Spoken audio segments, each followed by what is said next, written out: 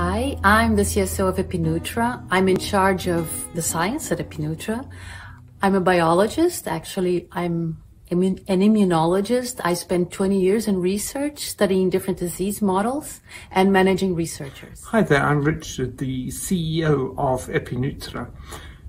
I'm also a biologist by training, but in the early 2000s I switched from academia to industry, where I developed more of an interest in product development, business development. 2009 I co-founded the first company, and in 2019 we set up Epinutra, which develops targeted nutrition. And that's when I joined as a co-founder, switching my attention from the bitter medicines to the tasty minty Benesco. We saw that we had a very simple solution to a major problem on our hands. Let's start with the esophagus. That's the tube which connects your mouth to your stomach, through which food passes. Esophagus irritation is very common. Think, for example, heartburn, which affects up to 20% of the general population. This irritation often goes hand in hand with a weakened epithelial barrier in the esophagus. And that's what we can target, reinforcing the epithelial barrier to support health of the esophagus. The choice of ingredients and how we came to select them, well, that's really a combination of science and nature. Science, we used our screening technology to test over 2,000 different compounds, and a big thanks to Teresa and Virginia and the lab for doing that.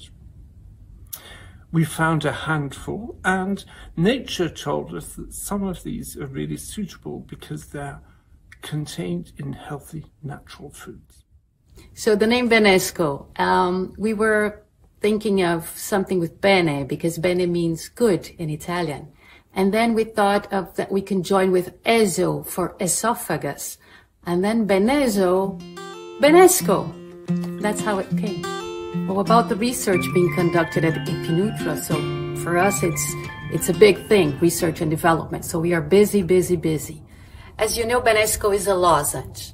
We recently conducted a market study, and the participants gave really good feedback about the properties like taste and mouthfeel. They're really satisfied. But of course, there are small improvements that have to be done, so we are already addressing them. So the next step is the test. A clinical trial. How is this clinical trial? We will recruit 100 participants. 50 of them are going to take Benesco. 50 of them are going to take placebo. So a placebo is a lozenge just like Benesco, but does not have the active ingredients that has Benesco. Another important thing is that this is totally blinded, meaning that participants don't know what they're taking. Doctors that are running the trial don't know what they're giving, so there's not going to be any bias in the results. At the end of the trial, meaning when the last participant finished the trial, all is revealed. We're going to see how good Benesco is. And this clinical trial is currently happening in the Netherlands. How did we choose Ergomax as partners in distribution?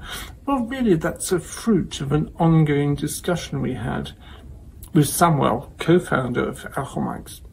First, we started talking about food supplements and found that we have very parallel approaches.